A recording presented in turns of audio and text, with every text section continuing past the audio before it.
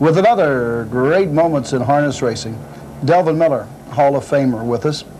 Delvin, you've sold many horses in your lifetime, and I understand you've sold 3 or 4 over to Russia. I sold 4 great stallions to Russia, and one of them turned that I raced at the Hamiltonian. I think I was 3-2-2 with them. Low Hanover turned out to be the best stallion over there because they crossed them with their Orloff breed and some of the former trotting ones that they had imported from the United States before the war.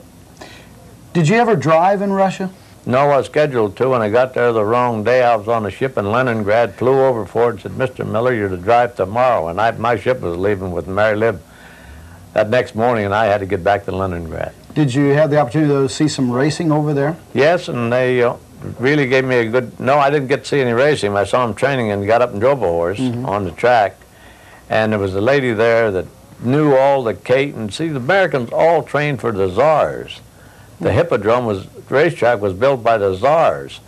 And this film you're going to see, I think it's there's a little bit of propaganda in that. Okay, let's take a look at the Hippodrome racetrack in Moscow. At the Hippodrome racetrack in Moscow, a lot of people, family affairs, everybody would come out. Oh yes, they're still racing there, and they have good racing. They brought a couple over to the International at Roosevelt, you know. They didn't do any good, but they race some of the places in Europe today. From the footage we see, looks like they drive all over the racetrack. Yes, but some of the drivers left there in the Revolution, like Alexander Finn, came and was the greatest driver in Europe. Won the Prix d'Amérique a couple times with muscle tone. The Hippodrome in Moscow.